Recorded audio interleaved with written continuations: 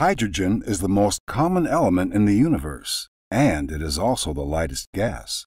Interestingly, the product of hydrogen burning is regular water. This may sound simple, but it is not. What could be so difficult about explaining the hydrogen burning process? Let's find out.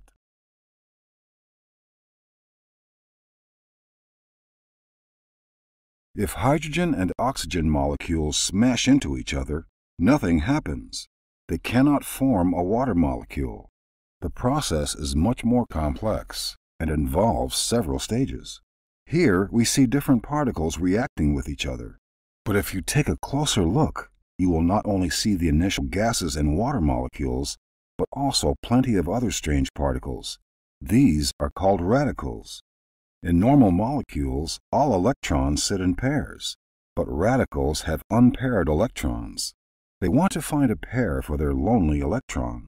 That makes them ideal for reacting with other particles. Here's how it happens. The reaction begins when an active particle tears a separate atom apart from a hydrogen molecule. A single hydrogen atom has an unpaired electron. Thus, it is a radical.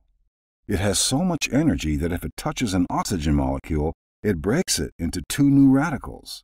One of these radicals is an oxygen atom. Let's follow that atom and see what happens. After a while, this O atom meets an H2 molecule. You might think that an H2O molecule will be formed, but that is not how water molecules are created. Instead, this interaction gives us two new radicals, H and HO. At the next stage, the HO radical meets another hydrogen molecule. It takes one of the hydrogen atoms and finally turns into a water molecule. When the process is complete, we end up with another hydrogen atom, just as when we started, meaning that we have come full circle. The reaction itself is slightly more complex, but in the end, we always end up with water molecules. Let's look at our reaction one more time. To begin the reaction, we only need one active particle. In some steps, however, one radical turns into two. Therefore, the number of radicals can grow like a snowball, quickly involving all nearby molecules in the reaction.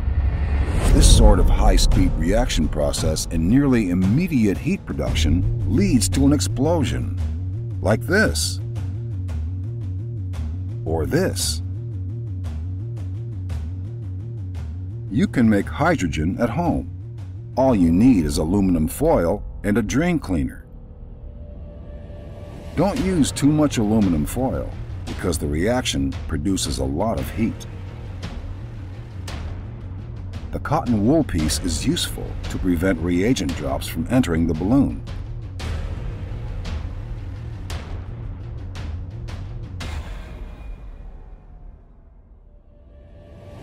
Don't shake the bottle.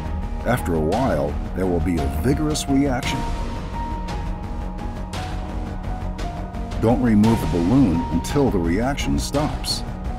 Let the bottle cool down a bit. It will be quite hot after the reaction.